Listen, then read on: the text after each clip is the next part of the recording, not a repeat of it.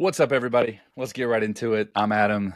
There's Sean. That's Steven over there. That means we're another episode of the NIL show. This is episode 10, which just feels right. It's just a good, nice round number. Perfect timing around the holidays. Lots of things going on. How are you, fellas? How's your Thanksgiving, Steven? Thanksgiving was wonderful. I smoked my first turkey.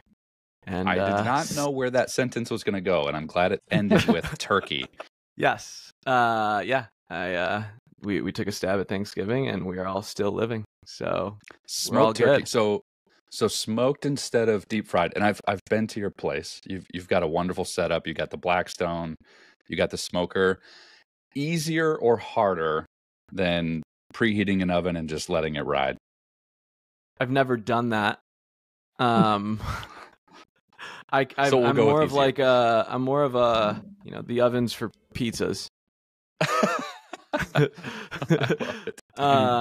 No, the Traeger is kind of idiot proof. Like, everyone's like, oh my God, this is good. I'm like, you really don't do anything. Watson was with me the first time we were doing ribs, and he's like, dude, just smother it with like stuff and just throw it in there. And I was like, I'll do this every weekend. Yeah. So it's a simple life. But I love it. I'm Sean, not a culinary expert like yourself. Oh, far from an expert, but I do dabble. In another life, I did work as in a professional kitchen. Sean, how was your Thanksgiving, Sean?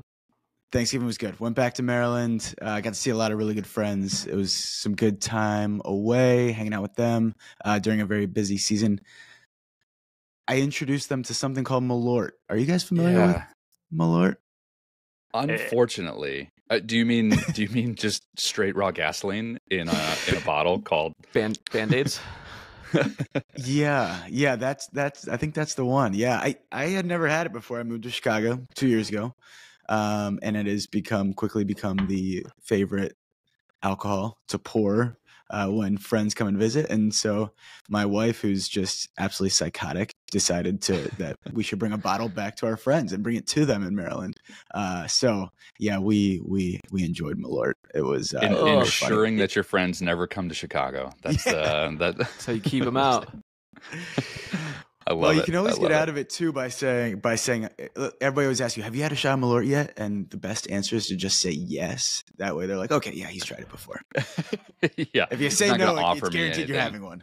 Right. Yeah. It's a guaranteed way that I'm gonna go home early. So I'm like, I'm just not. It's just gross. Like it's a Band-Aid. I guess maybe there's an acquired taste to it. I've met a couple people that are like, oh yeah, it actually grows on you. I'm like, no, it doesn't. I mean, that's what people say when stuff's disgusting, right? Like, yeah, I think it's brewed in the Chicago River. So yeah.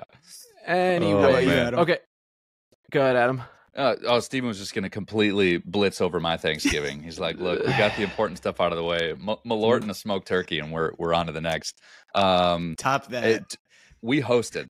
So it was, we hosted. I had a sick toddler. So I had much less fun than either of you guys, but I was really grateful to have some family together. We had a really healthy Thanksgiving this year. Just, some family stuff going on. So stepped away from the butter, stepped away from the green bean casserole. But we did step up on the potatoes. We did a little truffle mash. That was my premier side this year, was the truffle mashed potatoes. The trick to making Thanksgiving taste good is just adding a crap ton of butter. I think we went through a significant amount of it. So speaking of our arteries, Sean, how are you feeling? You started with Malort, very Chicago of you. Yeah. Can you tell us what you did on Monday? Yeah, I ate a lot of hot dogs, Steven. I ate a lot of hot dogs, really for athletes. Hot dogs for athletes, hot dogs for Campus Inc. and the NIL Store. Hot dogs for hometown heroes. Label it any which way you want. No, I just, I don't know. I was inspired by, I don't know if we're going to get into Cyber Monday weekend later, but it was just something that came to me as a way to potentially get some more attention for us at my arteries' expense, and hopefully drive some sales so we could help our athletes make money.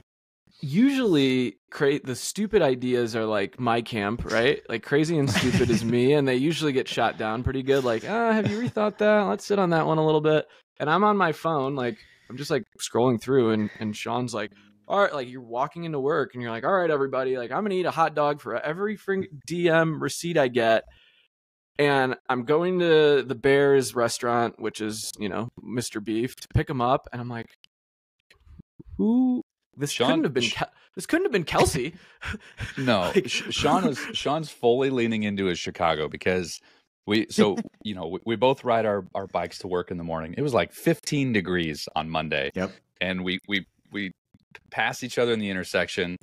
So park our bikes. We're walking in the office, and out of nowhere, he just goes, "I'm going to do something stupid today on behalf of our student athletes." And I was like, "Oh boy, this could go a lot of ways." He's like, "I'm going to eat a hot dog for every DM'd receipt we get." And I was like, "Oof, you are going to blow up like a balloon." Yeah, sorry, for every 5 receipts we get. And yeah, so that's how a legend was born in Campus Inc. and the NIL Store. So there was a lot of workshopping to it. The day before, I was actually texting Kelsey, and I was like, I need to do something dumb. I just don't know what it's going to be yet.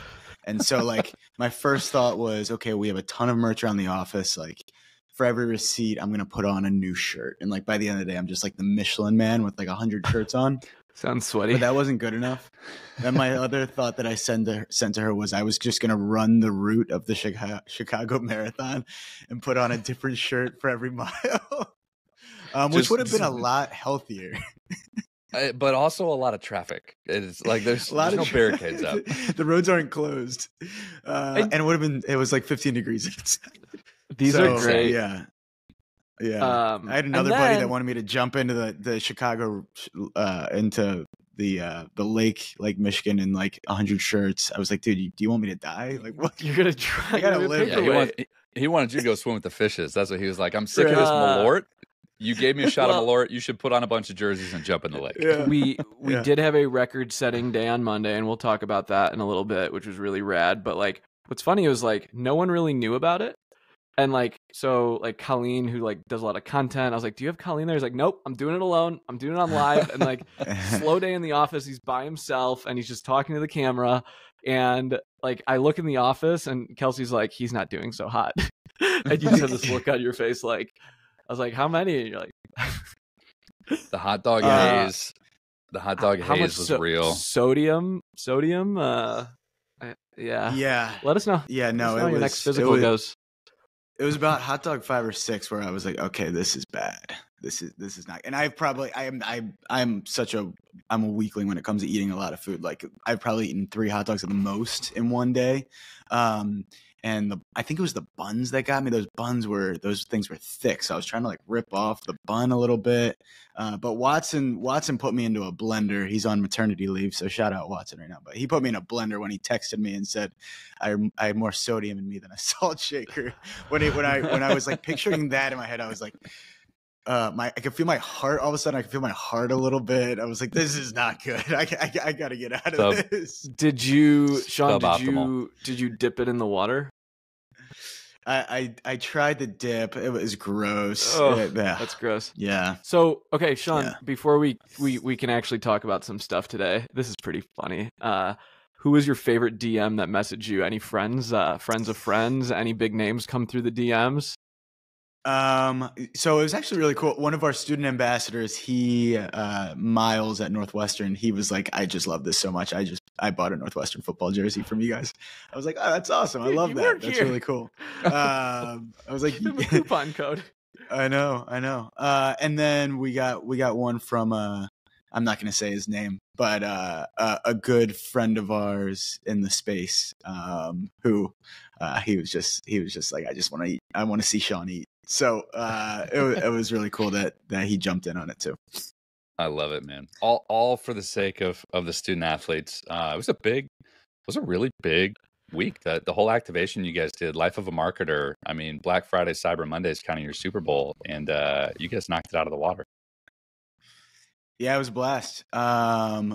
A little bit more robust than last year when I think it was basically just a handful of us that were planning it. This year, we had a little bit more of a robust team planning it. And so it was really cool, like looking back year to year how far we've come. I think we had four schools that we were working with at Black Friday last year. This year we had 37, so significantly more. We look back and we're like, man, we got to start planning earlier than we did this year. So we're already planning for next year, talking about what we can do. But I know I think the one lever that we have is we have all these different social accounts and all these student ambassadors across the country who are manning those social accounts and pushing our merch, but helping their athletes, helping support them. And so we really we found ways to leverage them and get them involved and get them excited about it. And so it was just really cool. I think we just dominated the NIL space. If you were to go on Instagram or Twitter, we were all over the place. It was a lot of fun. And I think what's funny is our students in the Slack channel, right? They're like Sean's army of, soon to be Sean and Taylor's, right? They're learning from you. You guys ran, marketing in higher ed. And like they get creative with each other. They compete with each other. They talk crap with each other. They make memes, GIFs. And I just kind of like, I was looking at them and I'm just like, God, this is freaking hilarious.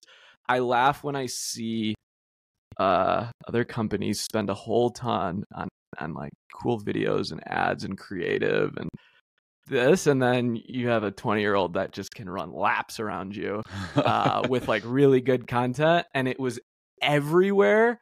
We set a record.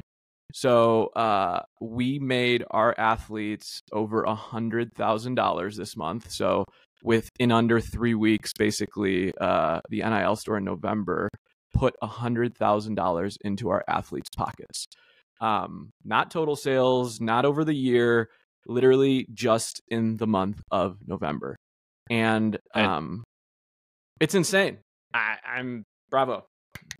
I think the exciting thing is most of that was obviously around like, the activations around the holidays and making sure we capitalize on, really what you guys came up with this year was like, it's the gift that gives back. And the thing that was most exciting about that metric, the thing that's so exciting about these activations to me watching it is like, this is the mission, right? It's the foundational mission is to create value for fans, put the best possible products we can in the market, and create value for athletes.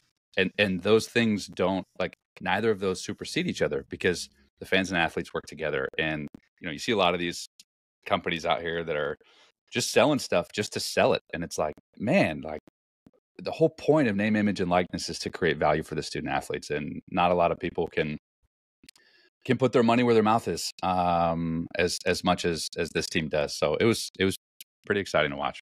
Can we riff on that for a second of transparency in the industry?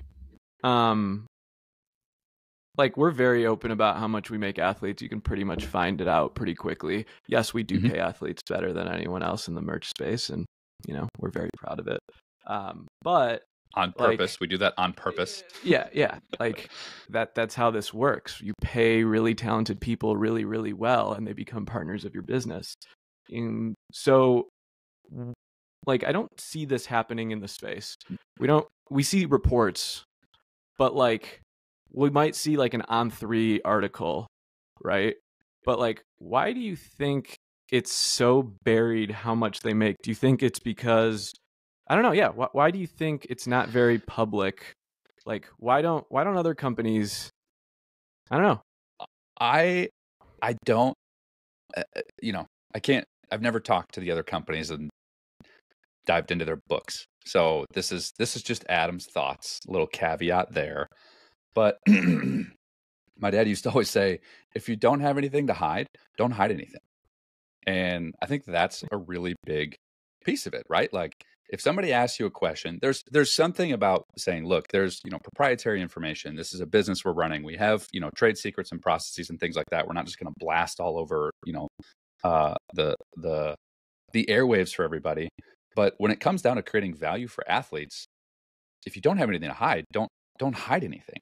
And, we've talked with agents and we've talked with athletes and, they've negotiated with us and they said, like, oh, well, I'm going over to this place and I'm getting 80%. And it's like, well, 80% of rut. I don't know. They just said the royalty was going to be 80% on this. I'm like, okay, did you ask 80% of what though? Because you can say you're going to get 80% of the last dollar that I make in profit off of this t-shirt. 80% of 10%. Yeah, yeah, exactly. The profit is 10%. You're going to get 80% of that. It's like, I think they man, call it 8%. Yeah, yeah. The math ain't math in there. Just I think the amount of like mathematical gymnastics that happen around like royalty rates is insane. And this is, Stephen, when you and I were talking about this, it's like, let's just make this really easy for everybody to understand and eliminate all the questions. And it turned into like, that's how you create value.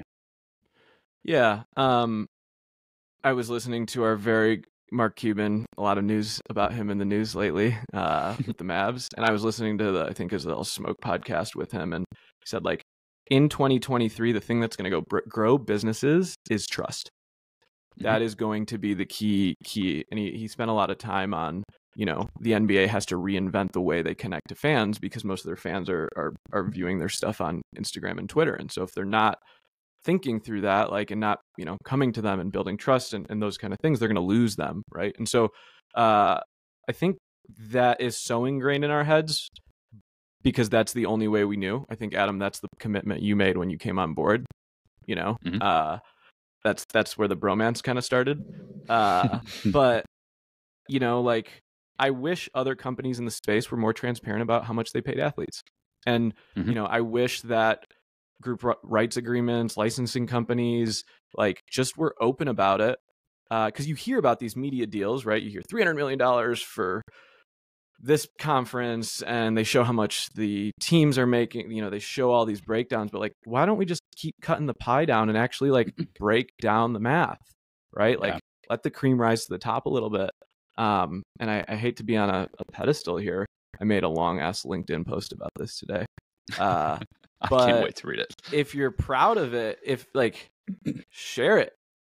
Yeah. If you're not proud of it, change it so that you can share it. I love that, actually. and I think like an important piece about that though is, you are saying, Stephen, you don't want people to be transparent just for the sake of transparency, right? It's not like just so that I can know what you're doing and I can know your business. It really comes down to conversations we have with schools and with athletes all the time. They're like, I don't understand this. I don't understand what I'm signing up for. I don't understand how this works. I don't understand how this makes money. And there's two ways that you can go about that then. You can either spend a ton of time giving athletes 10 to 15 years of experience in licensing and royalties and contracts and all this stuff that these people had who created this infrastructure. Or you can just make it clear and easier to understand. Like, that's it. And that's really when you're dealing with college students, and we talk about this all the time, like, pros are different than college sports. They just are. You cannot do all these like legal policy mumbo jumbo gymnastics and expect 18 and 19-year-old kids who have no representation to, in good faith, understand what they're getting themselves into. Sean, when you guys were at Maryland, how much did they work with you guys on educating the athletes versus like, are they confused? Are we just making this up? Do you think this is just us on a high horse? You come from a lot of, you're not from where I'm thinking about this. Yeah, I think that there is a lot of different educational opportunities, and with athletes, a lot of times you have to pick your spots. They have so many things that are going on in their day-to-day, across class, across NIL, across their sport, and so there's always that selective group of athletes that's going to rise to the top and say, hey, I'm really interested, I want to learn more about this, but I imagine, and Tate on our team can speak to this too, that education and that athlete wanting to learn, I'm sure, has only increased over the last 2 years, is going to continue to increase. I think I told you guys way back, one of our top basketball players, who's a senior when NIL first dropped, I asked him, what do you think about all this stuff? And he said, I just wish I had taken business classes when I was a freshman, business marketing classes, because I would be so much smarter in this space. And that's what I would tell freshmen today is make sure that you're involved in business marketing classes and educating yourself that way outside of the resources that are being provided from the athletic department as well. Yeah. And that's where the way we look at it is like this. All the other tools for creators in the space, Etsy, Shopify, setting up these like for if you're going to drive for Uber or DoorDash, it tells you how much you're going to make. It pays you quickly, and that should be the gold standard, right? And so I think that's what we're striving for is be transparent, pay them quick, pay them well. And if you do that, the score takes care of itself. Okay, so pretty awesome stuff that we did there. I'm super stoked, and it was fantastic. Adam, Iowa, Big Ten printing. Tell us about your Sunday to Tuesday. Yeah, I mean, talk about harebrained ideas. Really exciting. Obviously, we had the opportunity to work with the Big Ten and create some really awesome NIL merchandise that's going to be in venue for the Big Ten championship, which is pretty cool. The Big Ten is very progressive and like pretty. They take a great stance as thought leaders of saying, look, we want to create more opportunities for our student athletes, not less, when it comes to conference championships and activations and things like that. So shout out to the Big Ten office. They've been wonderful to work with. But, as you get into the postseason, that is a challenge. It's quick turnarounds. Lots of stuff is based off of wins and losses. And so, Iowa clinches the Big Ten West. Then you're working with partners who are saying, yeah, let's bring in venue merchandise. And they only want, stuff that they feel confident they can sell, which means it's our job to turn around and go to the athlete and say, we have a wonderful opportunity for you. I don't want you to miss out on it, but we got to move like yesterday. So not just me, shout out to Tate, shout out to Sean Childers. Our Sunday, Monday, Tuesday morning, well into the evenings was spent educating athletes on the opportunity, signing them, tracking them down, leveraging any contact. Eric Rubish, who lives in Cedar Rapids out there, was like, I will drive over to campus and knock down these guys' doors. Just, I don't want them to miss out on it for lack of awareness. So, because really, Adam, for this to work, you needed the right athletes on the shirt. Yeah. And that's the thing, right? When you're doing a team shirt, especially for football, you can't put 150 guys on there. And sometimes Iowa this year, they feel a little bit like the 2006 Bears, right? Where it's like very defensive heavy. Defense is winning a lot of games for them. Yeah. And those often aren't the guys who are looking for, big brand deals because people don't often search them out. They're usually looking for QB1, RB1. So, I'm really excited for them. And the really neat thing about this group of guys and this team was, we got a couple of them on board and I said, look, here's the deal. I need you to understand the urgency here. And they immediately were like, I got you.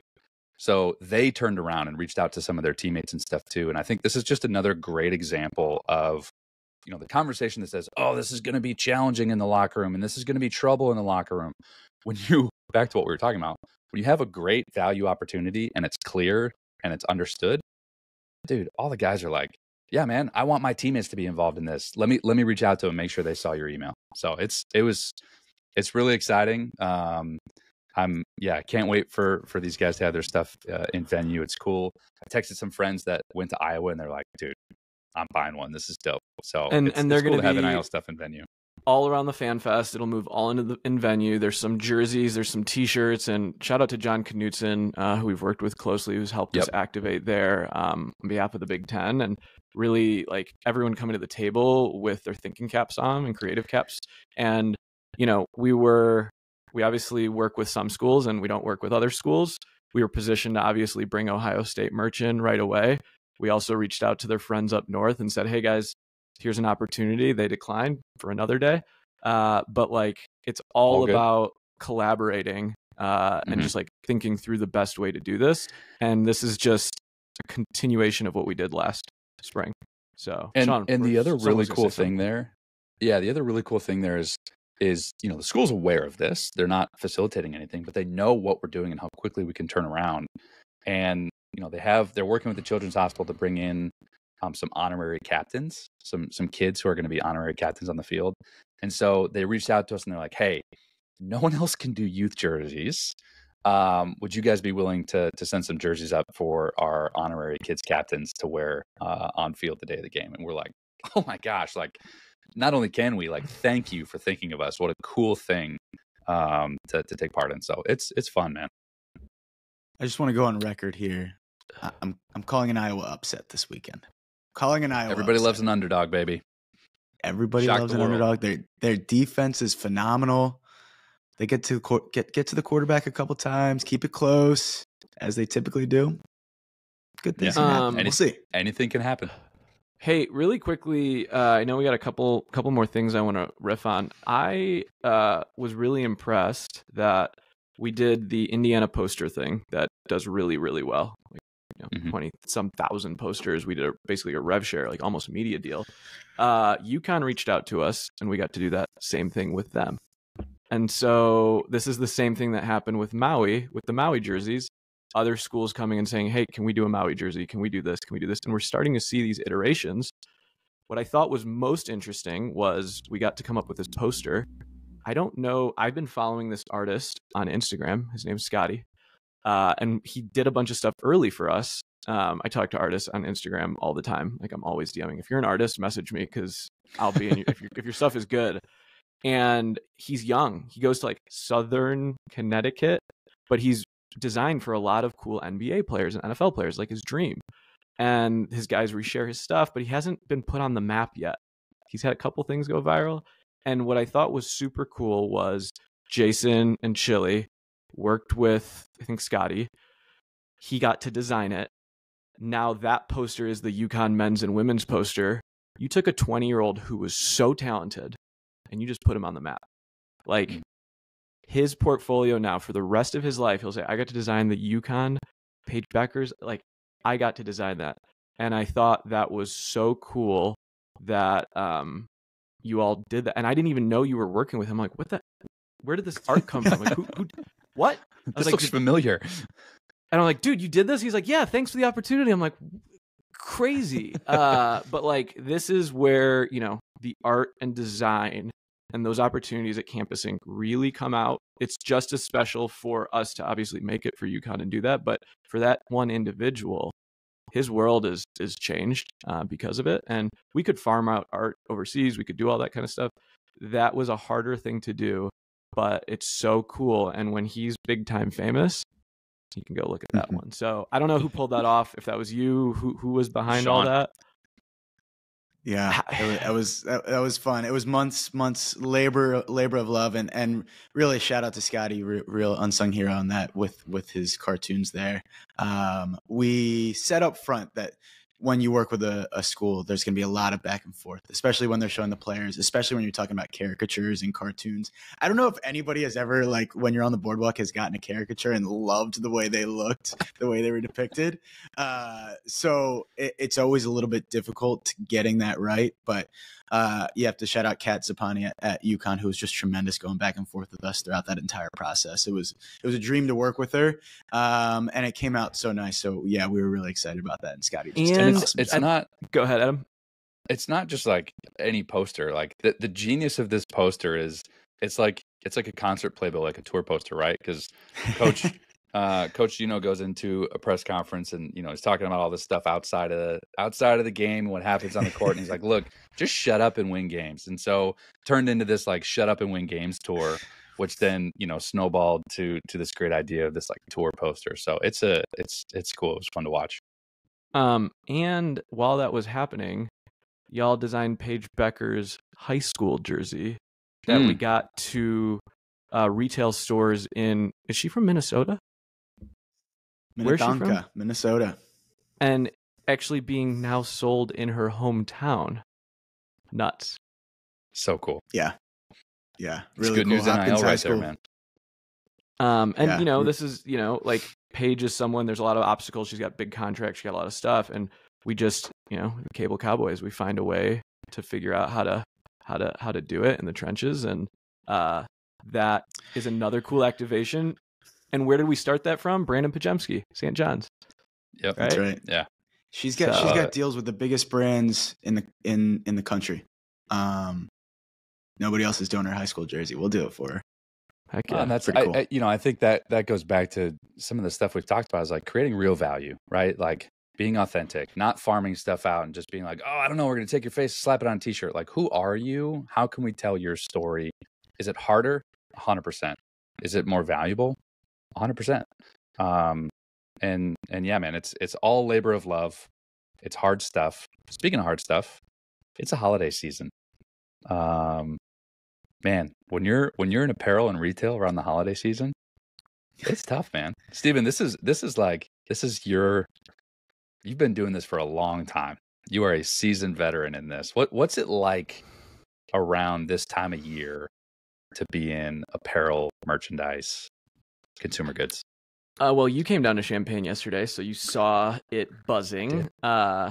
It was. This will be, I don't know, 7th, 8th, December doing this. And the more we go D2C, the harder it gets. I've never felt better in my life about our manufacturing facility in my career than I have this week. And the testament to it is I am not there sleeping on the ground, figuring things out, shipping packages out. We're running, 6 a.m. to 7 p.m., 7 days a week, because we got a lot of new employees there. People have name tags, right? Mm-hmm. Like there's lunch coming in. The numbers are insane. Good energy, processes in place. The way I know how our fulfillment's doing is by looking at our support tickets. Campus Inc. does, like, we answer every email, returns, exchanges, all that stuff. That's important to us. And our support tickets we don't have too many. And so if you ship out, call it, 500 to 1,000 orders a day, you're going to get 10 to 15. I want my return, exchange, something like that. And that's my indicator to know it's working. And so much so that we ran out of space. So now my office is being occupied.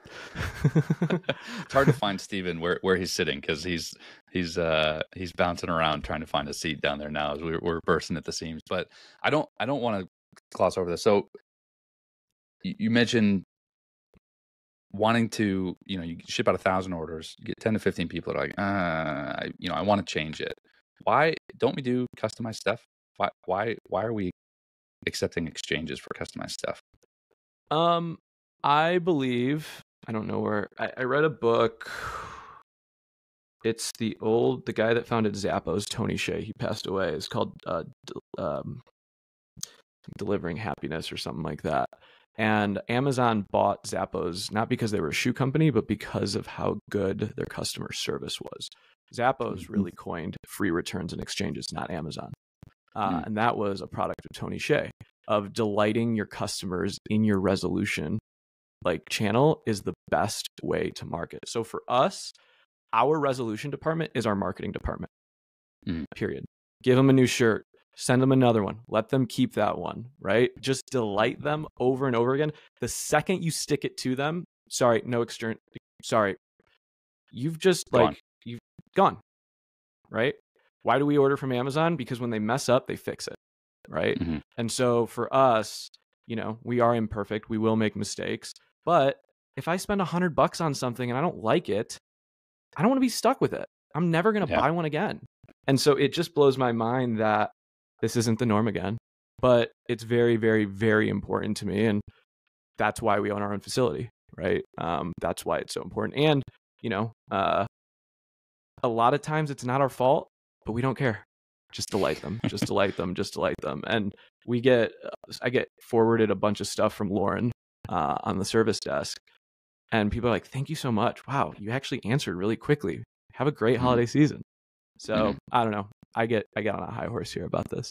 So no, it's important. I think, that's one thing that I've always loved about Campus Inc. and just being a personal friend of yours, Steven, like your commitment to, like, especially again, when you're dealing with fans and you're dealing with kids that, like, they're buying something of their hero, and they open it up on Christmas or whatever, and maybe it's wrong or something like that. And they're just like, oh, bummer. I guess I just don't get it. It's super important because you're also representing the brand of the athlete as well. So yeah, sometimes we have a the expectation that we're Amazon. We're not Amazon. Sometimes stuff takes a little bit longer. I'm not Jeff Bezos. I have a little bit more hair than him. Steven has a lot more hair than Jeff Bezos. But yeah, we're still busting our butt to make sure that we get stuff out on time. We do right by the customers, and yeah, it's really important because it's that brand piece. The last thing I want is a parent of a athlete buying a shirt and saying I got the wrong size or something wrong, and us like sticking it to them. Like, how awful would that be? And sorry. So yeah, it's really and who does that go back to? The NIL director. It just goes. It just turns into someone else's problem, and we just lead bullets, baby. Only way you're gonna handle it. So I love it. We're probably out of time for today. We're going to Vegas in about a month and change. There's a lot of cool stuff, so we might need to do a second one of this because we're going to be unveiling what we call the Blanks program. We're just going to keep it at that. I'm good for today. We'll give it a cliffhanger. It's the holiday season. We're going to be at the Sports Business Journal Intercollegiate Athletics Forum next week. Steven and I are. If you're there, come say hi. We'll give you an update on how it was. Twice in the next month. We're going on Lucky Tuesday. us. Merry Christmas, everybody. No, it's good. It's a fun time. We'll be sure to hop back on, keep you guys updated. As always, you can reach out to us. But I'm Adam. There's Steven. That's Sean. This was another episode of the NIL Show. We will catch you guys next time.